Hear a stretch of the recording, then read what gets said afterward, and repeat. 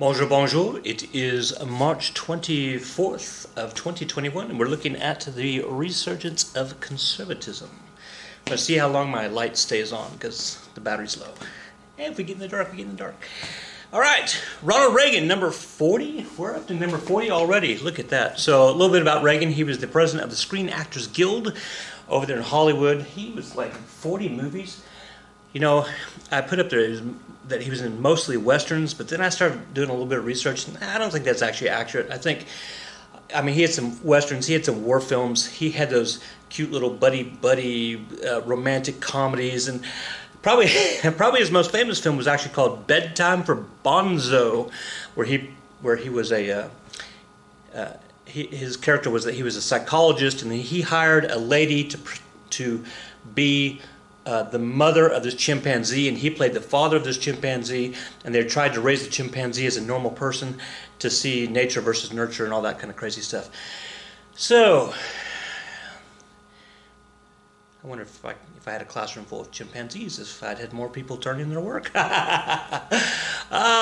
have an infinite amount of chimpanzees with an infinite amount of typewriters, and they will. Do you get that reference? I wonder if you do. Let's see, so he's a lifelong Democrat, and in the 1960s he changed over to Republican, and interestingly enough, if you were to ask the Republicans who is the greatest president of all time, well, depending if they're Trump or Reagan, definitely in the top two. But this guy, big Republican, governor of California, 67 to 75, won in a landslide in the 1980 election. He was elected in a 0 year. Here we go. He blew Carter away in the 1980 election, and so who is Reagan? He's a neoconservative, and so what are his values? Let's see. Opposed big government, supported the common man rights, opposed favoritism for minorities, supported free market capitalism, supremely anti-Soviet, opposed liberal welfare programs and affirmative action, and called for traditional values. So we're going to look at each one of those, I think. I'll go from there. All right, so the Reagan Revolution. Now, as you recall, the last time I was talking, we had the Iranian hostage crisis going on with Jimmy Carter, and we had the Americans who were held over there in Iran for 444 days. And remember, the last thing I said on that video was that then Reagan became president, and like 3 minutes later, the hostages were released. And so he's going to start off on a high note here. So there you go. Reagan's major goal. His major goal was to reduce the size of government and then shrink the budget and to cut taxes. That was the game plan. We're going to talk about each of those in a second. Reagan proposed a new budget that called for cuts of $35 billion. And again, I know we're talking with numbers like billion with a B, not trillion with a T, because it's still in the 80s and we're still thinking small potatoes. 35 billion, that's funny.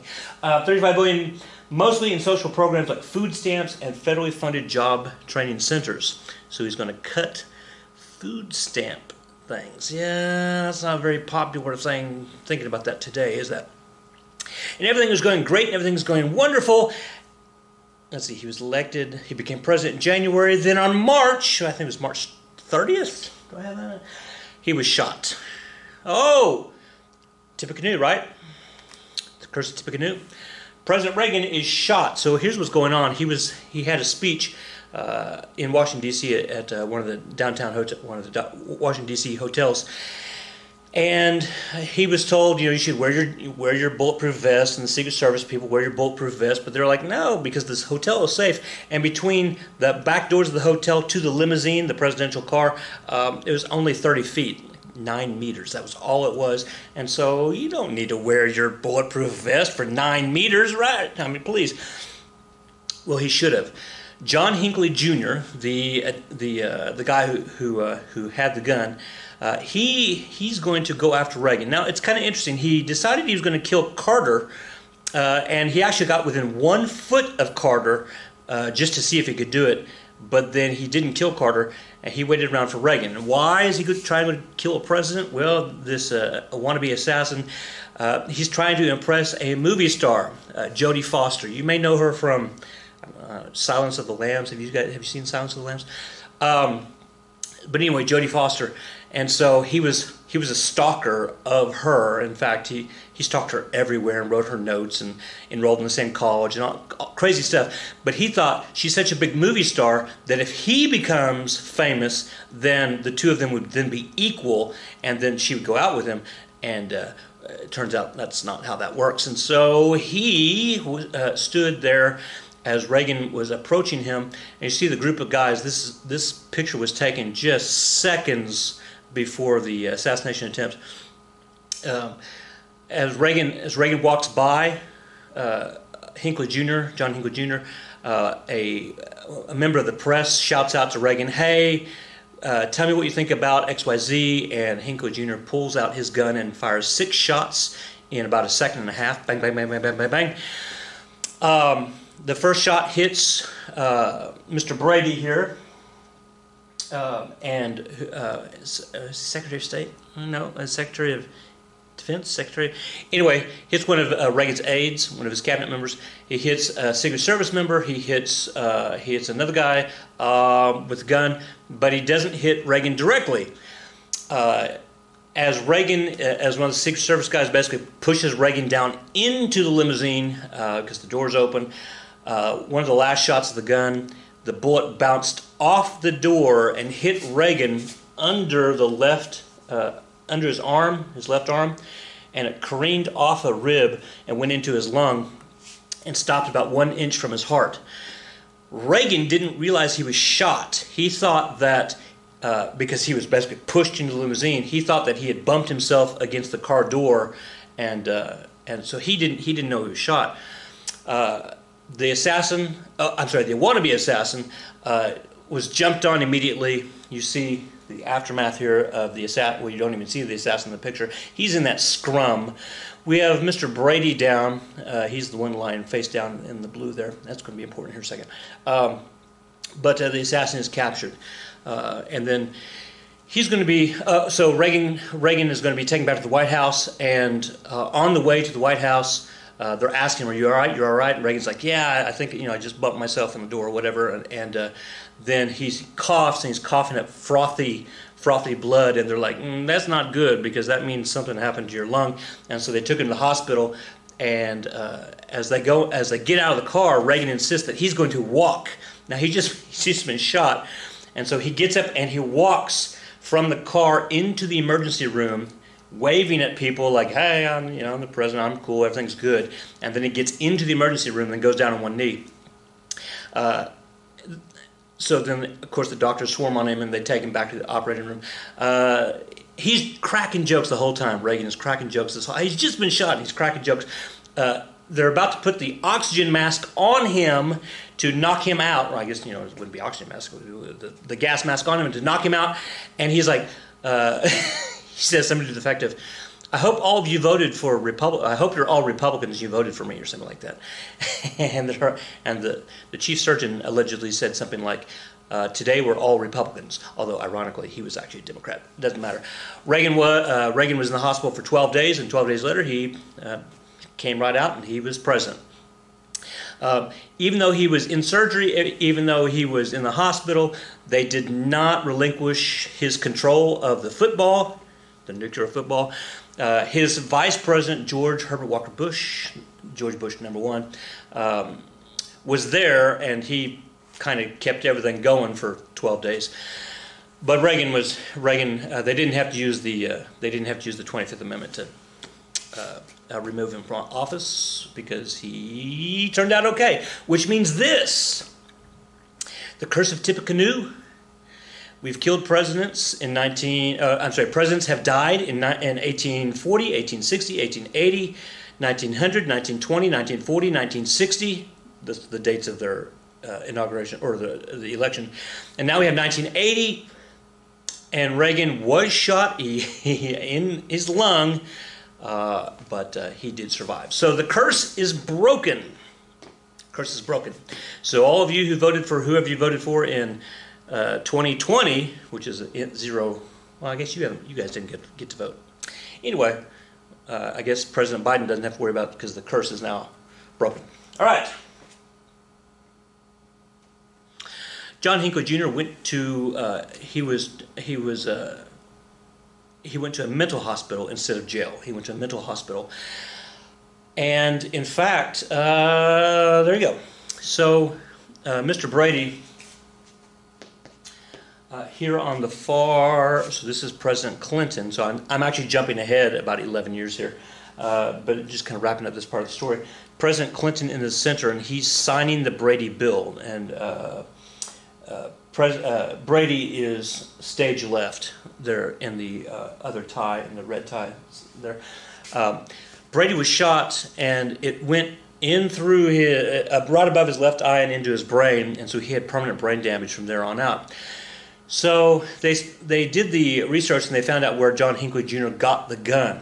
Well, see, now he had originally been in a mental hospital. His parents put him in a mental hospital, and he got out, and then he went and he got a gun. And so the Congress, and then ultimately President Clinton, they're going to sign this bill, and they're going to say, okay, there are certain people in our society that should not have guns.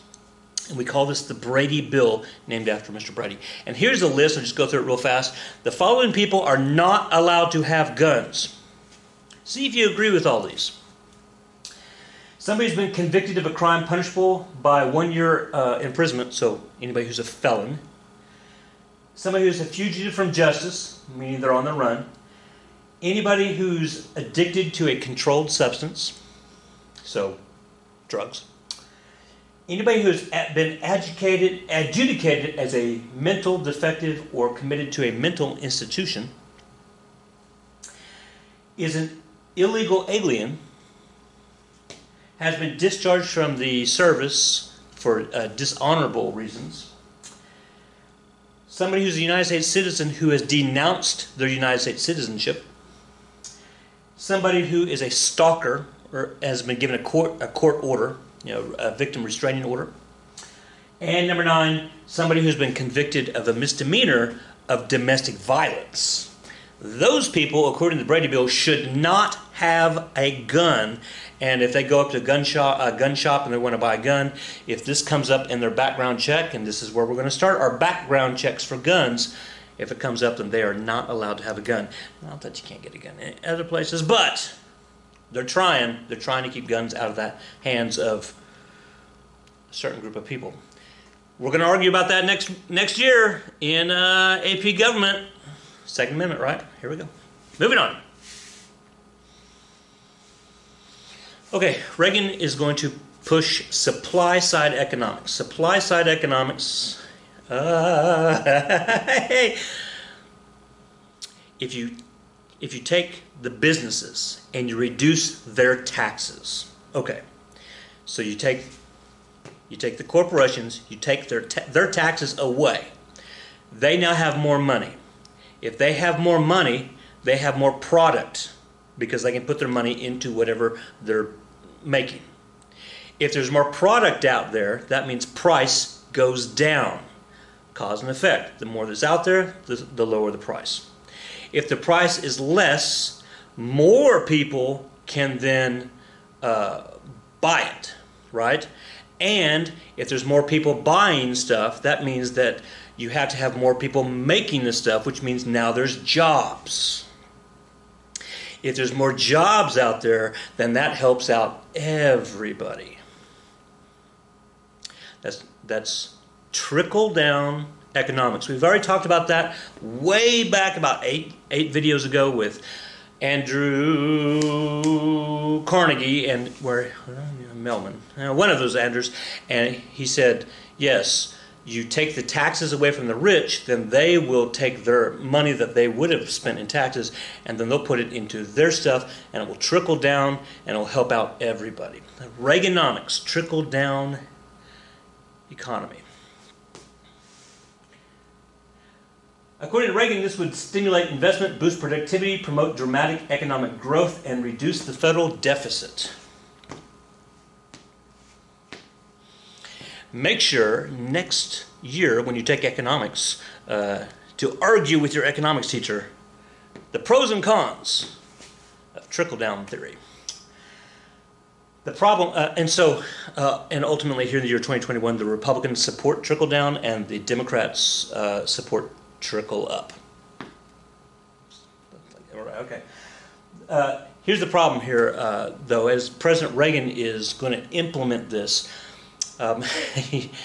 We've had 4 years of President Carter, a Democrat, and so the deal is with being president that you have to deal with whoever was president before you and their policies, because their policies, I'm going to make a change right now. Well, if they make a change right now, you know how this works. The United States, we're a big country, and our inertia is big. So if we're going down one direction and the new president says we're going to change directions, well, it takes a while to turn. So Reagan was actually dealing with some of the inflation, stagflation stuff that Carter was dealing with in Reagan's first 2 or 3 years. And so the idea of the trickle down isn't going to come around for 3 or 4 or 5 or 6 years. Talk to your economics teacher. Let's see. Okay. Funny cartoons. All right. We got to get rid of the debt. We're going to at least keep the debt even. So your two terms, right? Your deficit and your debt. The deficit is how much we're in the hole this year. How much we're in the hole this year. How much more we've spent than we've brought in this year. That's the deficit. The debt is the combination of all of the years added together. So that's how that works. If you look here on the chart, from 1940 where it starts, our debt, so that's the combination of all the years, pretty much stayed right there at half a trillion, so 500 billion for quite a bit. Oh, look at this, we're doing pretty good. And then 1975 it went up a little bit, and then between 75 and 1980 Carter went up just a little bit. Then you get to Reagan. He was there for 2 presidential terms from 1980 to 1988. And you see it starts to go up. In fact, we basically quadruple our debt. Up to, at that point, oh no, $2 trillion debt, a $2 trillion debt. Again, we laugh at that because we just passed a $2 trillion bill for the COVID. Goodness. And then you see it just screams out of control after that. And why are we jumping that up during Reagan? Well, ironically, the guy who wanted to reduce the debt, he's going to funnel a whole bunch of money into the military for really the reason to stop the Soviet Union. I mean, let's just be honest. He's anti-communist. He's going to stop the Soviet Union. How do you do that? You do it by force. And so you can't do that with force if you don't have force. So you put all that money into the military. Here we have a cartoon where Reagan is dancing, and you always tell it's Reagan because of his hair and or he's older. He was the oldest president ever elected up until just recently. And let's see, so he's not dancing with the cities, the girl named Cities. He's not dancing with the girl named Social Security. He's not dancing with the girl named Environment. He's dancing with the Department of Defense. Oof. Where'd that $2 trillion go? Okay, guys, I'm not even making this up. Star Wars. Star Wars. So, what? Star Wars came out, like the movie, the original Star Wars Episode 4, A New Hope, came out in 1977. That's not what we're talking about when we say Ronald Reagan Star Wars. So, in 1980, 81, March of 1983, Reagan gets on TV. There he is. There's a shot of Reagan getting on TV. I remember this. It makes me pretty old. And he's going to explain his concept of the SDI, the Strategic Defense Initiative. Because at this point, we're all scared to death that the Soviet Union has these nuclear missiles, these ICBMs, intercontinental ballistic missiles, that can be shot from anywhere in the world and can hit us at any time of the day, and we're all going to die in a horrible nuclear. Okay, so how do you stop this? Well, you got to have a defense. Well, how do you stop a missile traveling at really fast, and how do you stop that? So here we go. Hold on to your hats. If we put laser beams, no, I'm sorry, if we put mirrors up in space, and we have strong laser beams on the ground, if a nuclear missile from, say, Moscow were to be launched towards, say, Washington, D.C., we would have some time, because we'd know we could detect it by our radars, we'd have some time to shoot it down. How would we shoot it down, you ask? We would shoot a strong laser beam up into space and bounce it off several orbiting satellites, defense satellites that have mirrors, and then that laser would then hit the nuclear weapon rocket and explode it before it got here. I got a picture here in just a second. It's called SDI, Strategic Defense Initiative. We're going to shoot down ballistic missiles with laser beams. 1983, and here he is talking about it on TV, and he says that's why our spending is so much, because we got to put up the, you know, the defense satellites up in the air. Let's see. Meanwhile, what's going on in the USSR? 1981, USSR declares martial law in Poland. USSR, this is the Soviet Union, declared martial law in Poland. I wonder how that worked out. Not good for the Polish. In 1983, the United States, the USSR shot down a Korean passenger airline in Soviet airspace. Yeah, that was awful. And in 1983, the Cold War was basically back on. It was back on like Donkey Kong, which came out in 1981. All right, so a couple of cartoons here. The first one we have President Reagan is Luke Skywalker, and this guy right here is Mikhail Gorbachev, and so he's the leader of the Soviet Union. And this, let's see, 1983. So 1983. Oh, so let's see, 1980. We already knew that, you know, no, I am your father, the Darth Vader. I hope I didn't give anything away. Down here we here we have President Reagan, and he's in the meeting with his Joint Chief of Staff, and says, as you can see, our newest weapons designer is an expert on fighting the evil empire. And it's Yoda. Fight the evil empire? I will. You know what? That was free. You don't even have to pay for that voice impression. That's free. Then you got Ronald Reagan here in his bed and with his teddy bear and his sugar plum fairies dancing in his head and all this kind of stuff. And then what is he dreaming about? Oh, the Strategic Defense Initiative satellite. So here we have an example of how it works. Here's the bad guy rocket, the bad guy ICBM missile. It's going to come and kill us all. And then as soon as we detect it with our ground-based radars or our radars up here, then we have the laser beam shoots up from wherever it is hidden here in a secret military base. It shoots up and hits the mirror there, and then hits the mirror there, and then comes down and blows up the... I can't even make that stuff up. Now, I know you're sitting here thinking, well, that's kind of cool, because, I mean, it's kind of cool. And two, you're like, is that really up? Is it still up? What? It's a great question. Are there giant satellites with mirrors up in space? Or do you think that money went somewhere else? You think we were just bluffing the Soviets? Huh. Meanwhile, President Reagan remember he's anti-communist, super anti-communist, and we've got communists coming into Latin America. Remember, we've already had to deal with that crazy down in Cuba, the Fidel Castro, and that didn't work out for us. I mean, he brought in nuclear weapons from Khrushchev, right? And we had the Cuban Missile Crisis and all that stuff. Well, the communists are going to be moving into Nicaragua and El Salvador and Panama. And, we got to stop it. We got to stop it. We got to stop it.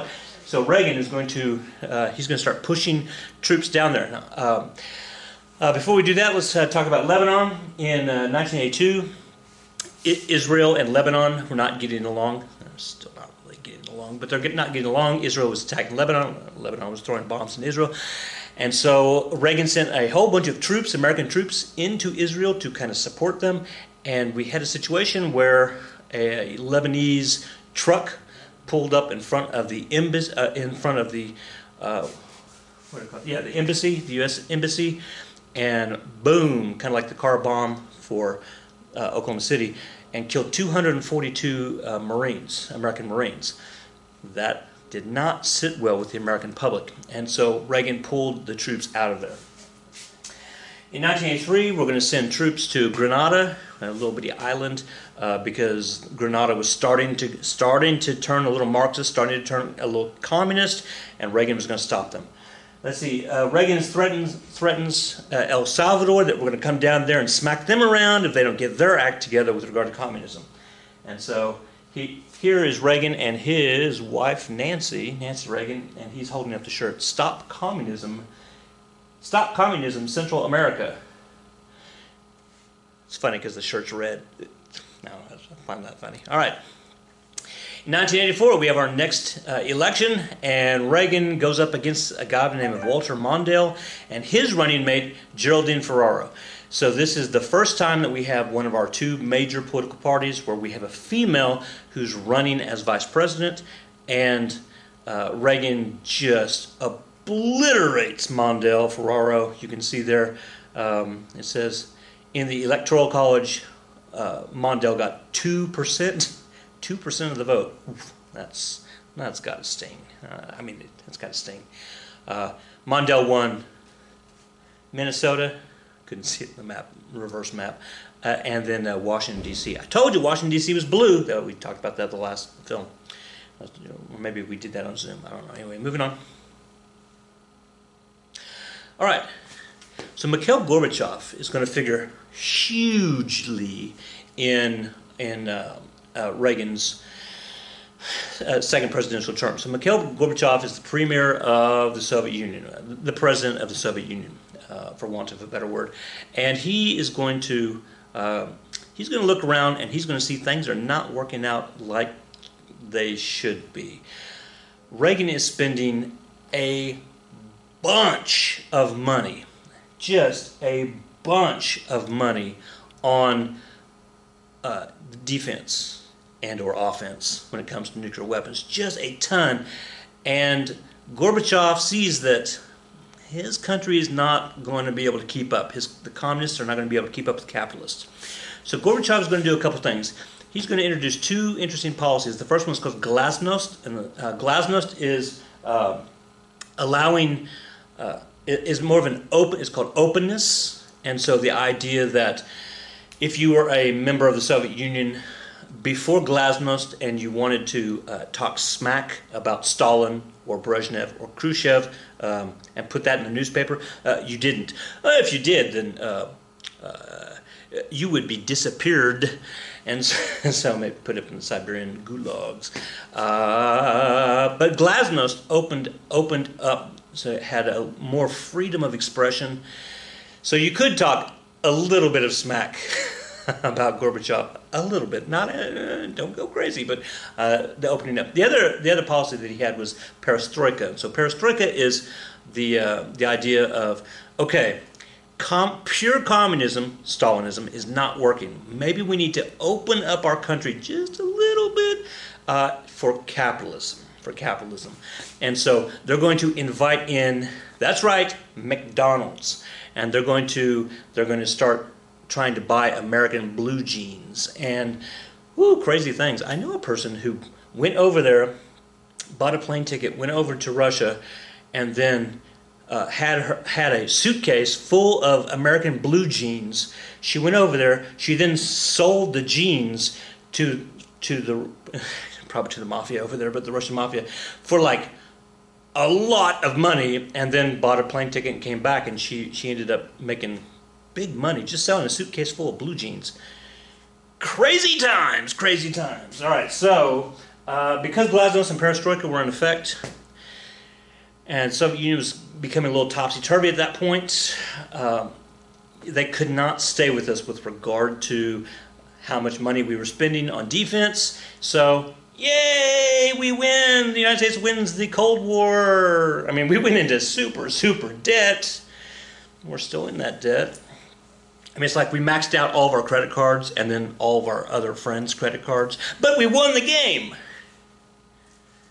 but I mean, we maxed out all our credit cards. In December 1985, Reagan and Gorbachev were going to sign the INF Treaty, which means that all of the medium-range nuclear weapons, nuclear missiles, that are in Europe, we're going to get rid of those. We're going to move them somewhere else. So that way, if the United States has nuclear weapons, say, hypothetically, like in France, which we did, or Berlin, which in West Berlin maybe, and then they would hit Moscow, and then that would be bad. So we're going to take those out, theoretically. In June of 1987, President Reagan, there he is, sitting in West Berlin, and he's going to make a speech. And his most famous part of the speech is where he looks basically to the camera and he says, "Mr. Gorbachev, tear down this wall." He's talking about the Berlin Wall. And 2 years later, guess what happens? I wonder if it might be on the slide. We'll see. Okay, and everything's great, and everything's good, and everything's fine, and everything's rocking and rolling, and go USA. And then we hit a bobble. We hit a bobble. That's more. It's a pretty good sized bobble. All right. So, Lebanon had some American hostages. Nicaragua was starting to go way left, communist. Reagan wanted to send in troops into Lebanon and into Nicaragua. And remember, the rule was, the Congress said, no, we're not going to let you do that. Oh, my light just went out. That's okay. You don't need to see me.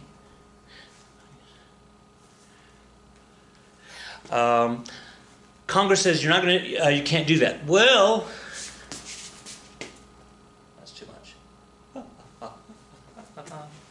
Congress says you can't do that. I'm going to keep repeating that until I have a light. Congress says, by the way, you can't do that. So Reagan said, okay, well then I'm not going to do that.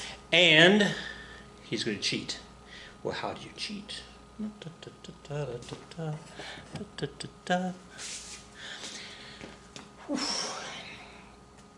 How do you cheat? Well, here's how you do it. You take a whole bunch of guns and you give them to Israel. Israel then sells the guns to Iran. And I know you're sitting there thinking, no wait, Iran, they're the bad guys. I know. It's going to get crazier from there. So we give guns to Israel. Israel sells the guns to Iran. Iran, who now has brand new guns, agrees that they'll do this for the cheap guns as long as they will then negotiate with Lebanon to release the American hostages, which is ironic because it was Iran that had the hostages back in 1979, right? It is what it is. So, Israel, guns to Iran. Iran negotiates the release of the hostages.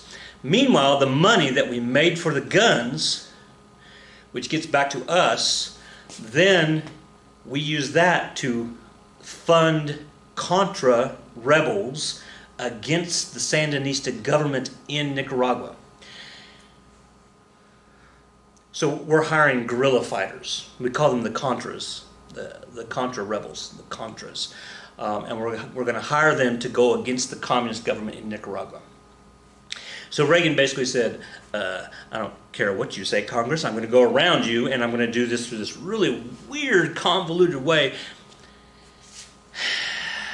And it all would have worked out, except somebody let it slip out, and suddenly, yeah. So Congress calls people in to testify. Probably the most famous testimony is right here. This is Colonel Oliver North. He was colonel at the time.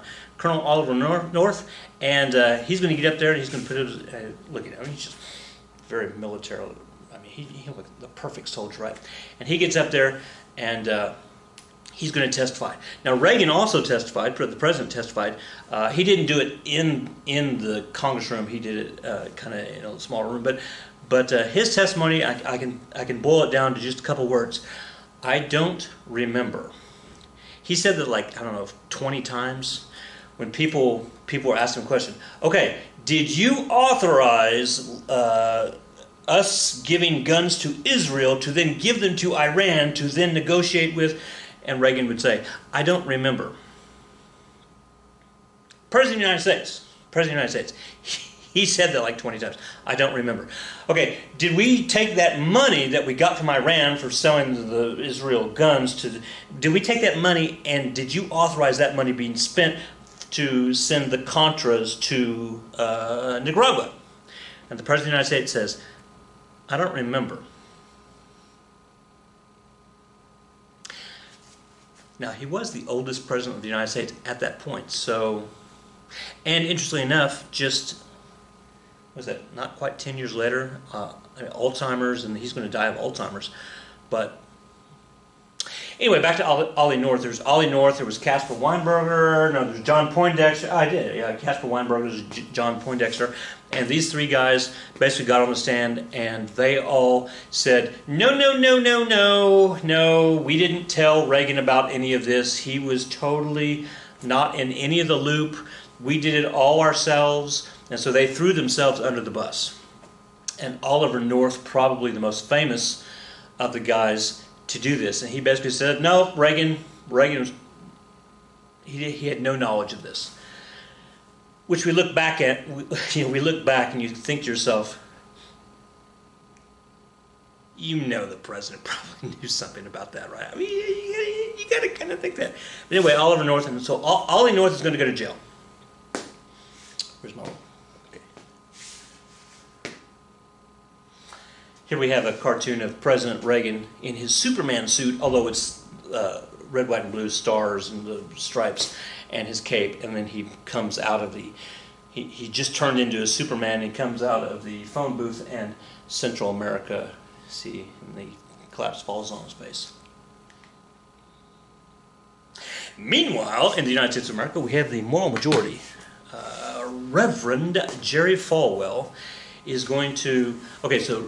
Jerry Falwell. He's a Southern Baptist minister, and he's going to be in the news. Let's see, so in the late 70s, was that 78 or 79, he was working with Bob Jones University, and they had a clause, this is down in Texas, they had a clause that basically said that you couldn't have any interracial dating. If you were a student on campus, you couldn't date somebody of a different race. And so when that came out, I'm pretty sure there's 79. When that came out, then the federal government said, "Well, we're going to take away your tax, your tax-free status. We're not going to give you any tax money because you can't do that. You can't stop people from. Are you kidding me? Right." So Falwell is going to be involved in several of those little things. Then he's going to form, in 1985-ish, he's going to form a group called the Moral Majority. It's going to become a PAC, a Political Action Committee, which we'll be talking about in government next year. A Political Action Committee which basically tries to go in and influence how votes work. And so it's called the Moral Majority. And you kind of look here at their platform, and it is preaching against sexual permissiveness. They are anti-abortion, they're anti-feminism, and they are anti-gay rights. So, well, that's all I have to say about that. And they're very popular with the fundamentalists. So we're talking about, at that time, the 1985s, we're talking about the, well, for example, the Southern Baptists, or members of the Moral Majority. And I'm not saying all Southern Baptists, but there you go. And so here we have some great political cartoons. We have, or one of them here, the teacher from Texas, and he says, his T-shirt says the Texas Education Board, and he says, okay, it says social studies on the kids' book, and he says, okay, open your textbooks to chapter 3, verse 16. And then you note the word social studies, the T looks like a Bible cross. See how that works. And by the way, there is the moral majority. Now, not everybody's a big fan of the moral majority. Here it says the moral majority is neither. The moral majority is neither. It's clever. That's a clever. AIDS is the wrath of God. Fortunately, in the year 2020 and the year 2021, we don't have any preachers or anybody who says, if you get COVID, it's because you're LBGTQ, or you're poor, or you're negligent, or you're... Fortunately, we don't have any of those people who have said that, and then ironically died of COVID later. It's kind of dark. That was kind of dark. All right, I'm going to erase that. Now, I'm going to leave it in. All right, moving on. Reagan was president for 8 years. He had 2 terms, and so he's going to have a couple of justices appointed. He's going to get 3 of them. He's going to appoint Sandra Day O'Connor. So we're going to finally have a female on the court. So there's Sandra. There's Sandra Day. I guess that's a picture of her in Time magazine, and there she is walking with the president. And then he's going to choose nominate. I'll use my big words here in a second. He's going to nominate Antonin Scalia. So that's the one on the very far right, who's going to be on the court for like 25 years. And then Justice Rehnquist. Now, Justice Rehnquist was actually a member of the Supreme Court, but he was a junior member, and so, or just a regular member, not the chief. And so then, when Chief Justice Burger stepped down, then Justice Rehnquist was then put as the Chief Justice of the Supreme Court. So these are 3 very, very conservative, Antonin Scalia, probably the most, let me think that through. Yeah, probably the most conservative judge ever in the history of the Supreme Court. Also, one of the smartest out of the 114 Supreme Court justices that we've had. He's probably in the top 3. I mean, Oliver Wendell Holmes, he was pretty bright. And John Marshall, I mean, you can't just say him. But anyway, is that all I have to say about that? We have golly, Ruth Bader Ginsburg, she's pretty bright too. All right, so Scalia is definitely in the top 5. We're going to move on. So now that the court is more conservative, they're going to have some different rulings than in the past. And so the liberal court in 1972, Roe versus Wade, you can have an abortion, right? Remember that, the trimester series?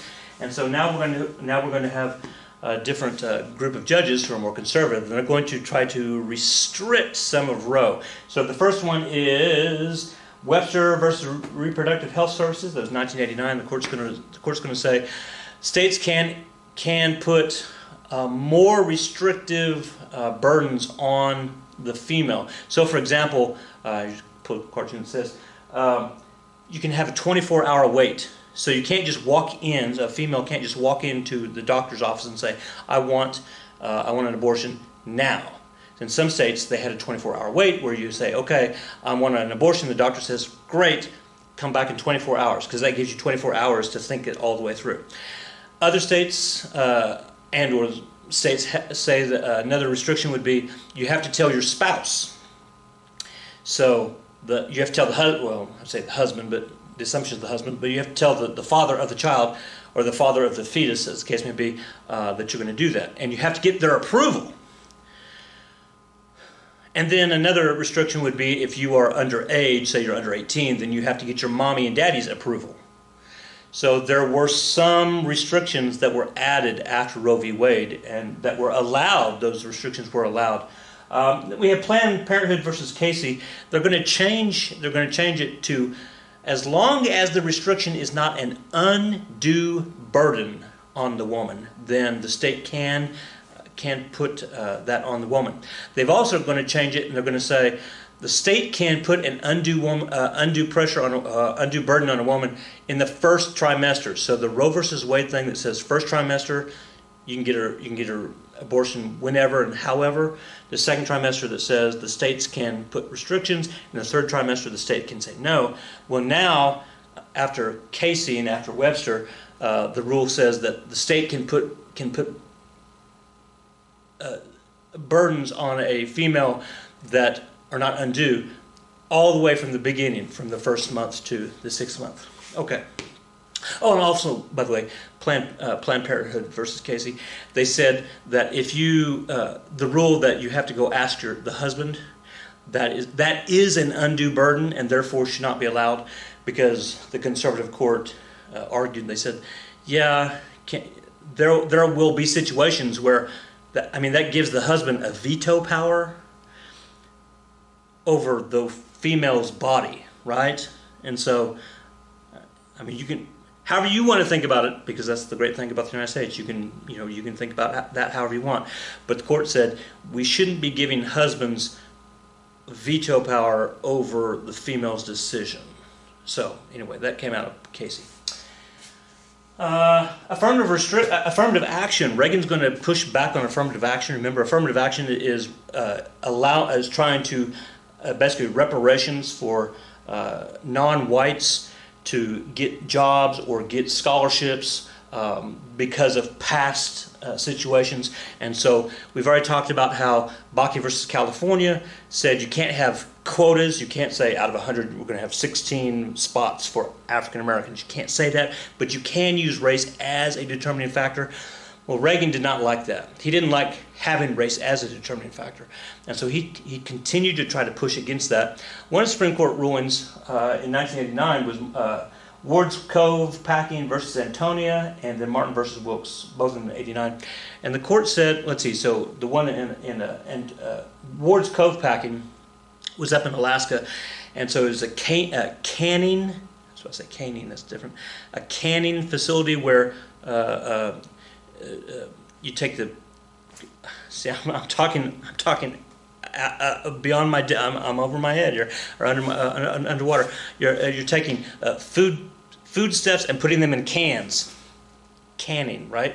And so that doesn't require a lot of specialized knowledge, but there are some parts of that process that does.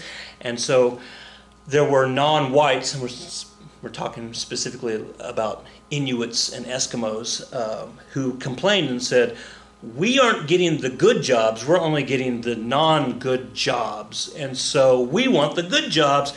And this company is being racist with regard to its hiring practices. And so affirmative action, right? And the court said, okay, here's the deal. If you say the R word, if you say racist, you have to prove it. You have to prove that the company is being racist. And so for this particular scenario, you look at, okay, for the specialized production, how many whites versus non-whites in this area of Alaska have the credentials to then do that special production? And if you can prove that the percentages of versus the percentages of, then it's not racism. So that was a victory for Reagan and the conservatives with regard to against affirmative action. I think that's all I have to say about that. Oh, hey, it's sad, but it's funny. Back to abortion, the undue burden. We instituted a simple 9-month waiting period. I want an abortion. Okay, you have to wait 9 months. See what?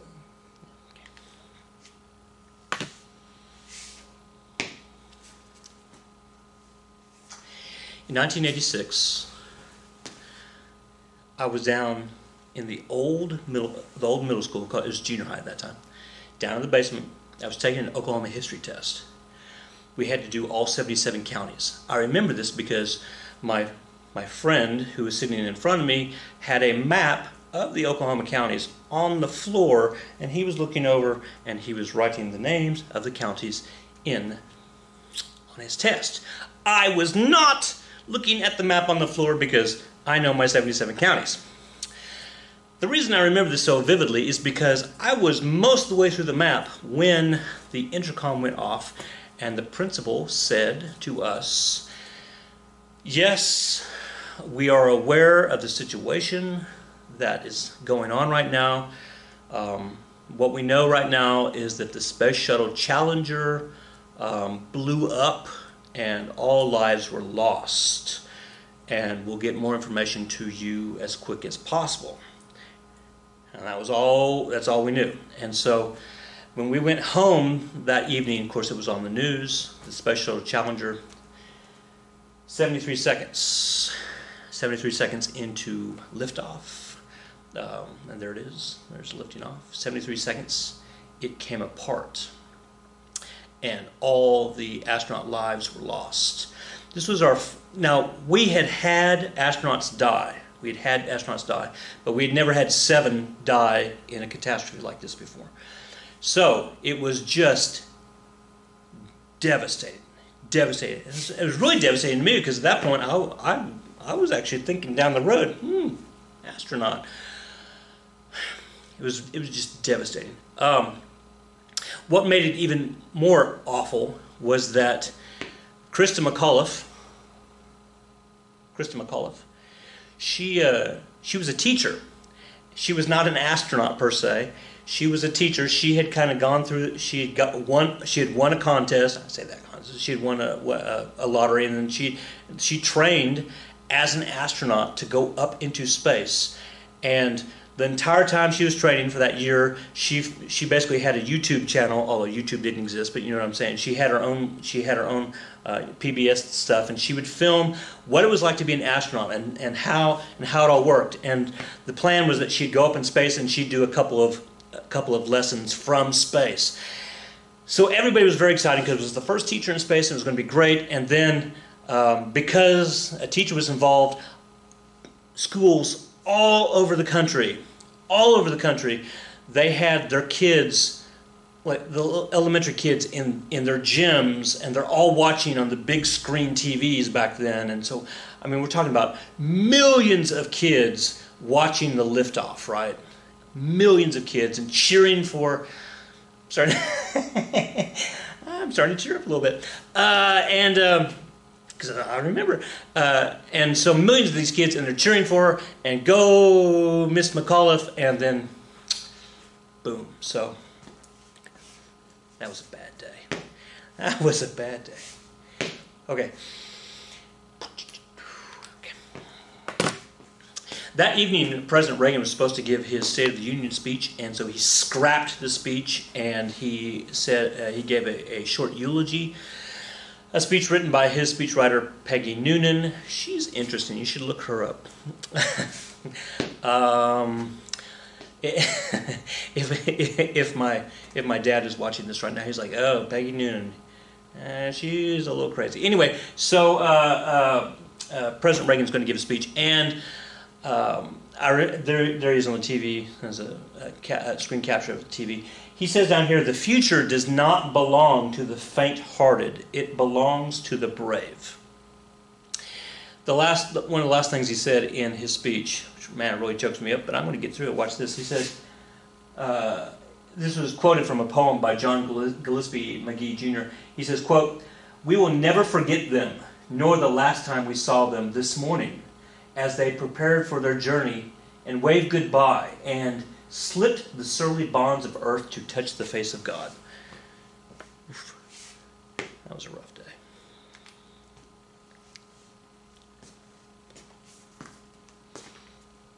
As Reagan's about to go out of office, I know it's in 1987, so he's still got a year and a half here. But we had Black Monday. We're going to have a huge drop in the stock market. Oof. 508 points, which was really a big deal, but you're thinking, well, that's even more than what we had before, right? And then, oh yeah, but percentage-wise, it wasn't as big as the Great Depression, the Black Thursday, Black Friday. Republicans voters. All right, so we are going to have the second vote, or we're going to have the next presidential election, and Vice President George Bush, number 1, is going to run for president because Reagan can't run again. And so he's going to run against, who do we have? Oh, right, Massachusetts Governor Michael Dukakis. And so the red are the Republicans and the blue are the Democrats, and you can see landslide by the Republicans. Except for, I remember California even voted for, oh, but California, Reagan, Hollywood actor, you see how that works. Okay. We're on number 41. We only have to get to number 45, really just number 44. Look at this, we're almost there. George Herbert Walker Bush. Okay, so when you think about people who have credentials on their resumes, and you guys are working on your high school resumes, right? I mean, you're actually designing them, right? Because you might be asked in the near future. So if you look at people who and their resumes, I mean, okay, George Washington's resume, right? I mean, he was commander-in-chief of the Revolutionary Army, and he was the president of the Constitutional Convention. Okay. Thomas Jefferson, I mean, you know, scientist, philosopher, I mean, okay, sure. Andrew Jackson, general, and we can do that with a lot of people. President Reagan was a Hollywood actor. He was governor of California.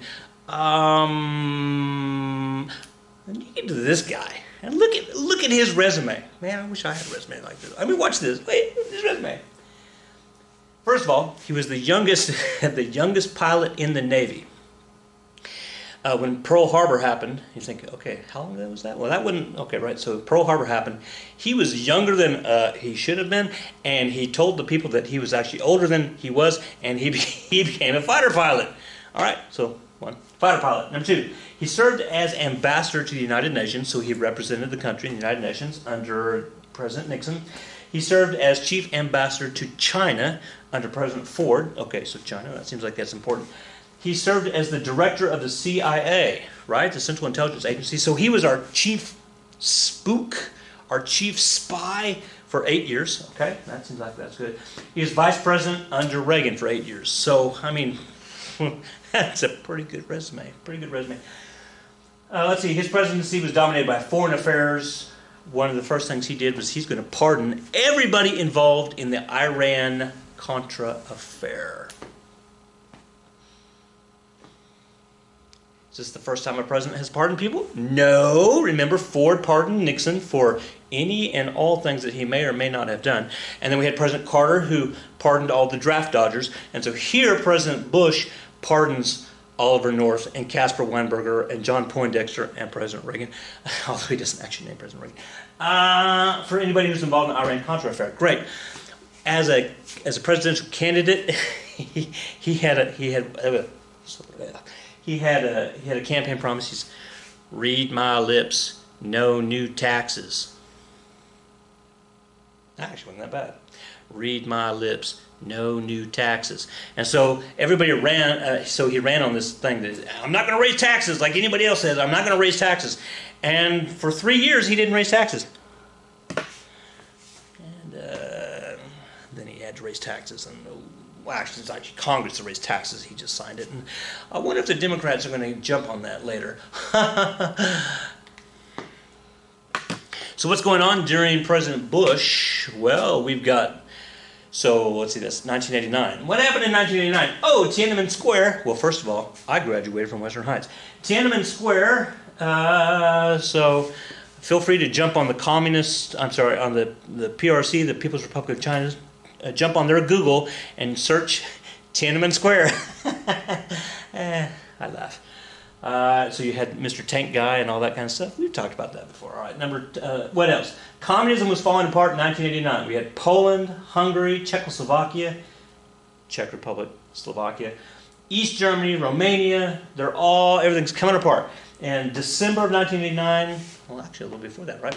The Berlin Wall. The Berlin Wall they're going to start taking. Do I have a picture of that? Oh yeah, I've got a guy up here with a hammer, with a sledgehammer, and he's just going to town on the Berlin Wall. In August of 1991, there's a military coup that tries to get rid of Gorbachev. Gorbachev sees it coming. He's like, all right, I'm out. So he's going to actually come over to the United States. But we have Lithuania is the first of the SSR countries, the Soviet republics, to break away from the Soviet Union. As soon as Lithuania breaks away, then you've got Estonia and Latvia. They break away soon after that. And so the Baltics are gone. So we have 15 states. Now we're down to 12. And then the Ukraine and Belarus and Kyrgyzstan and, I was about to name them all, Kazakhstan and Uzbekistan and Russia and Georgia and Armenia and Azerbaijan and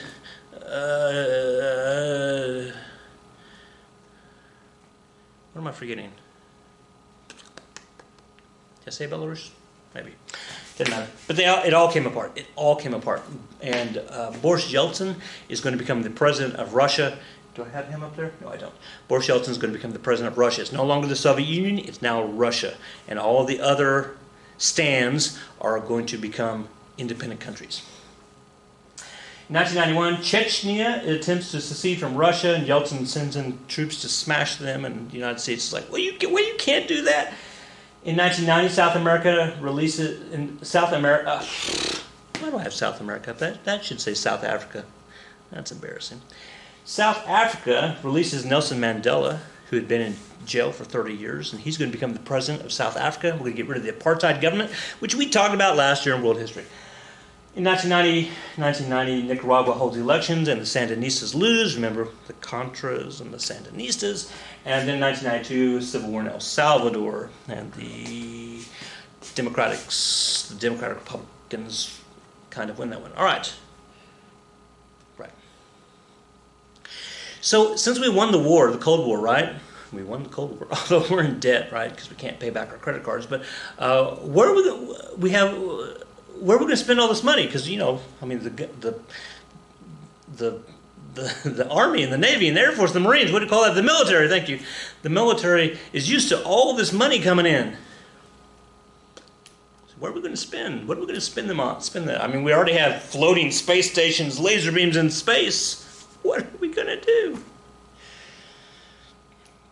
At the very beginning, I didn't talk about this, but there's a little picture down here in the lower right corner of Reagan at the very beginning, like the second slide, it said something like, Reagan, and I'm paraphrasing, he says, look, we don't tax, no. He says, and I'm paraphrasing here, it doesn't matter how much you tax people for that tax money to go to the government will find a way to spend the money. So Reagan says, the more we tax, the more the government's going to spend, because they'll always spend the money that we give them. So how about this? Let's just give them less money, and then they won't spend as much.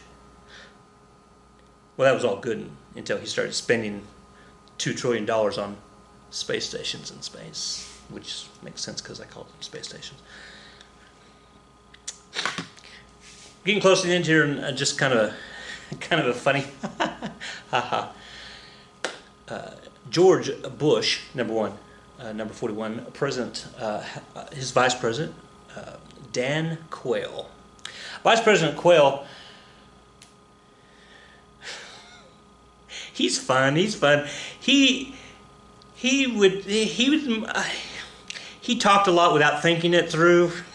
He'd start a sentence and not think it all the way through before he got to the end. Here are some of my favorite Dan Quayle-isms. And if you go to Google and you type in Dan Quayle-isms or Dan Quayle quotes, there's lots of these, and they're fun. So here are a couple of them, just kind of funny. Haha, here we go. We'll just start at the far. Probably the most famous one is up here is, upon seeing a 12-year-old's correct spelling of the word potato. So he was like in this third grade class, second grade class, and a little girl spelled potato, P-O-T-A-T-O, up on the board, right? And he said, oh, honey, that's fine phonetically, but you're missing a little bit. And he walked up there and he put an E at the end of potato. He did that. He did that in front of national cameras. Yeah, I misspelled the word potato. It's fine. It's just the vice president. It's not like you have to spell it to the vice president. I was recently on tour of Latin America, and the only regret I have was that I didn't study Latin harder in school so I could converse with these people. Because all the people in Latin America, they speak Latin. That's awkward. I love California. I practically grew up in Phoenix.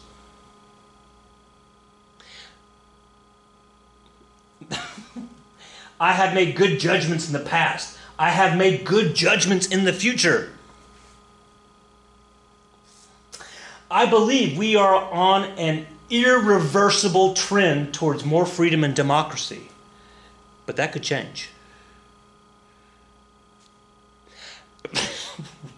It's wonderful to be here in the great state of Chicago. One word sums up probably the responsibility of any vice president, and that one word is to be prepared. Can't even make this stuff up. It's great. Somebody should do a play. Somebody should do a play. Just use Quayle-isms. This is Tim Robbins. He's a Hollywood actor, and anyway, he says this. There's no question that Dan Quayle is an uneducated idiot, but someone somewhere cleverly realized that the best diversion from Bush is to put on the clown show. It's funny.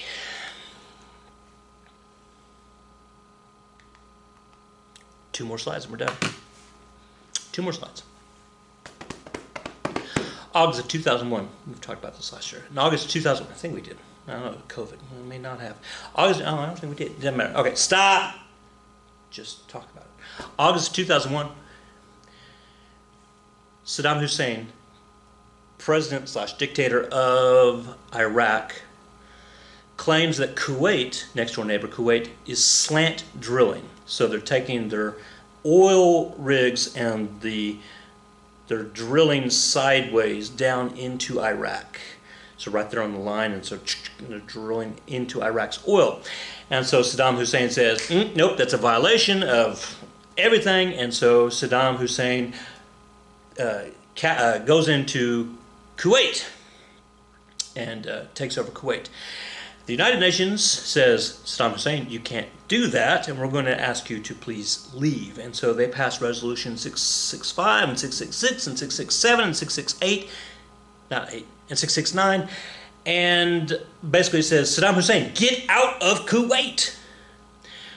George Bush, President George Bush, remember, he was the head delegate of the United States in the United Nations back under Ford, or before, whenever that was.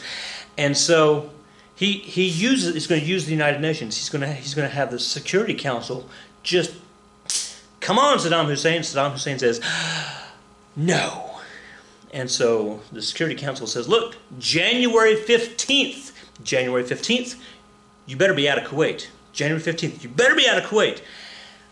I remember this well because I was at the University of Tulsa, and I was thinking, if we go to war, I'm the perfect age to be drafted. That's not cool.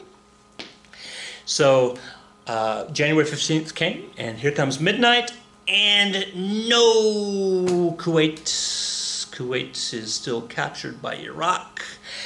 And so the very not long after that, like just a couple hours, we commence with a program called Shock and Awe. Shock and Awe, where we took 37 days? Yep. 37 days, starting on January 16th, we dropped bombs on Saddam Hussein for 37 days straight. Like 24/7. 37 days straight. Boom. Boom. Like every 5 seconds. For 37 days straight. Shock and awe. There's just a picture of part of it. And I remember sitting in my dorm with my friends there that were all about the same age, and we're watching this on TV going, oh, get him, because we're all old enough to be drafted, right? Get him. 37 days of shock and awe. Well, after that we had General Norman Schwarzkopf come in, and he removed the Iraqi troops from Kuwait. The vast majority of the Iraqi troops, when they saw the Americans coming, they basically went, okay. That's true. They actually gave up. Okay. And then they left. So, and then one of my favorite stories about that is, okay, do you have time? Yeah, you do. So, there's 30 seconds. So, one of the reporters asked General Schwarzkopf afterwards at the press conference, wow, where did you come up with the game plan on how you beat the Iraqis, that you did it so fast? Where did you come up with the game plan? And Schwarzkopf reaches into his front pocket and he pulls out a copy of The Art of War by Sun Tzu. And he says, right there, everything I know came out of that book right there, Sun Tzu. 2,200-year-old Chinese general. We've talked about this last year. Sun Tzu. And then the reporter's like, but everybody knows about that book. And Schwarzkopf's like, apparently not everybody. Awkward. So what should we learn from this? You should listen to your world history teacher. And for that matter, your American history teacher. All right.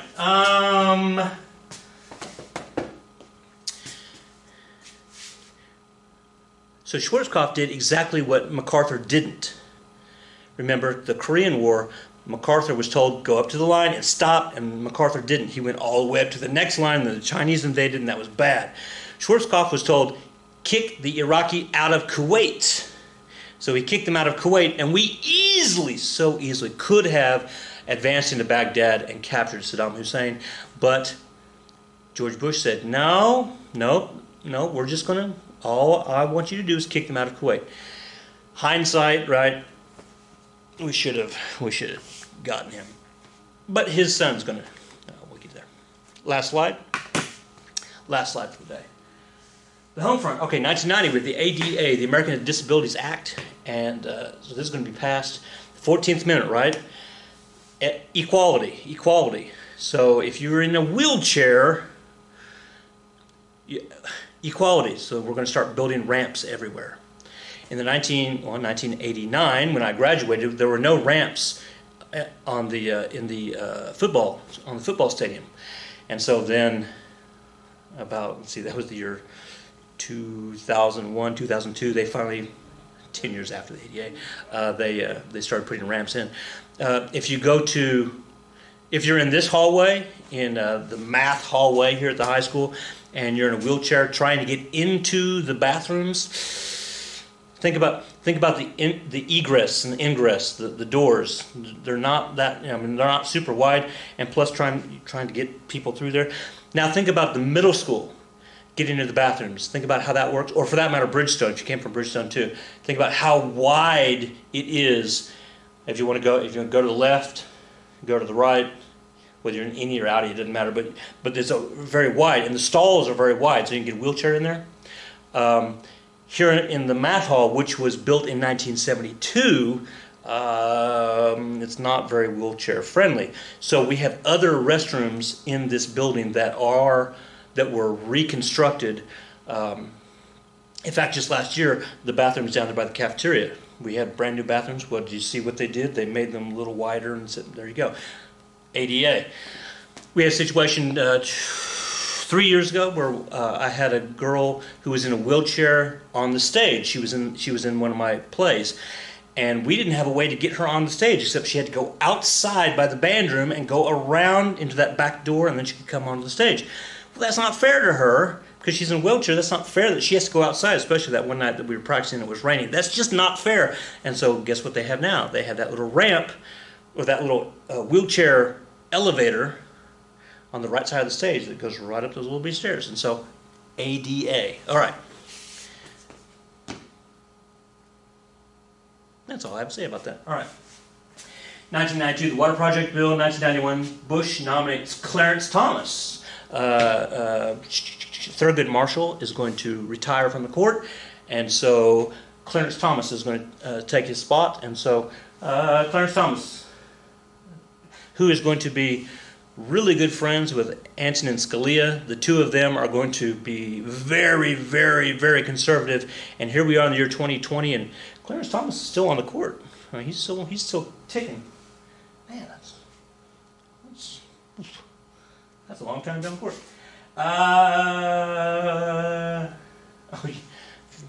Interesting story if you want to look up OU law professor Anita Hill. There we are, OU again, and talking about discrimination and other crazy stuff with regard to 1992, unemployment rate was 7%. Oof. 1992 also Bush's Department of Education challenges, this is kind of interesting, challenges the legality of college scholarships that were offered only to minorities. So for example, hey, here's the XYZ scholarship, but you can't apply unless you are a Latina. Here's scholarship ABC, and you can't apply unless you're a female African American. President Bush said, I don't think you can do that. I don't think you can do that. Well, that was overruled, by the way, and you can do that. So if you are female African American, there are scholarships open that other people who are not female and not African American, they can't get. Go look for those. If you are a member of a minority in any way, female, it's kind of weird how that works out, female and or race and or ethnicity and or low GPA. And if you have a low GPA, just forget it. You fail a concurrent course or something like that. That'd be awkward. All right, hey everybody. Well, don't not like fail. Maybe even just get a B in a concurrent course. Yeah, your life's pretty much over at that point. Okay, everybody. That was the 1980s and the early 1990s. We only have one more video after this to wrap up the whole thing. and we'll get to all the other presidents. Oh man, it's almost over. Be good.